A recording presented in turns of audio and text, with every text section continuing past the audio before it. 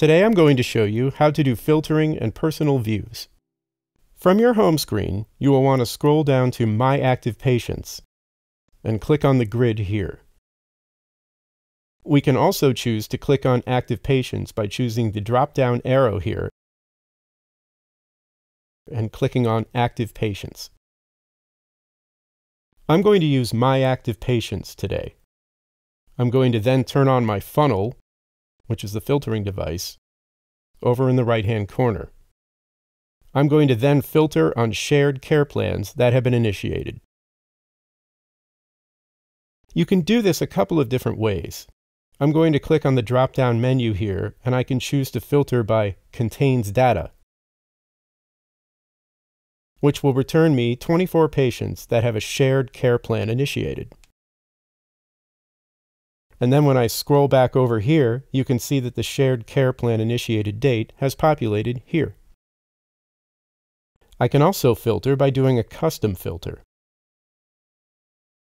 So I reset my criteria.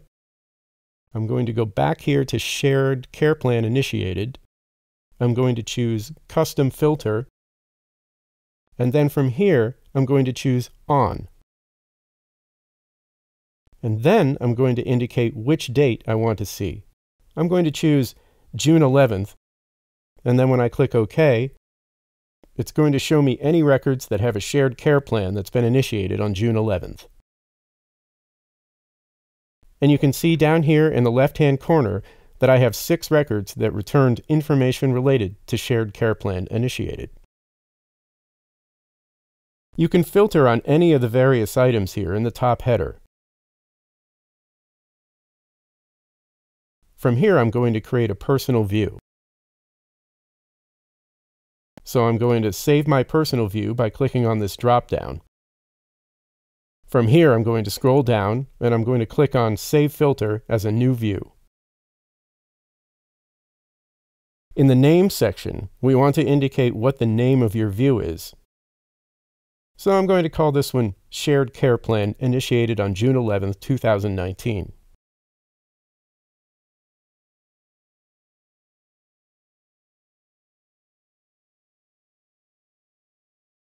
If you want to add a description, you can add a description here, and then you click Save. So now my view is Share Care Plan Initiated on June 11th, 2019. You're going to close out of here, and the next time that I log in and I want to go to see the view that I've created from my home screen again, I'm going to go back to My Active Patients and click the grid here. This is going to bring up My Active Patients. From here, I'm going to click on this little drop-down arrow, and then I'm going to scroll down under My Views, and I'm going to find Shared Care Plan Initiated on June 11th, 2019. And then I will be able to see any of those shared care plans that were created on June 11th. So this is really a nice feature, especially for those practices that have the ability to see all of the patients that are attributed to their practice. If you wanted to filter by a specific provider or a specific practice name.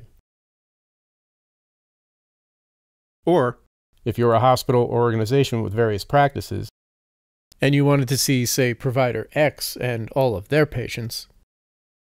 By turning on the filtering button and identifying what it is you want to filter on, you would be able to create views such as the Shared Care Plan Initiated. And this is real time, so as information is updated related to the filter that you've created, the information will flow into that field. I hope you found this helpful.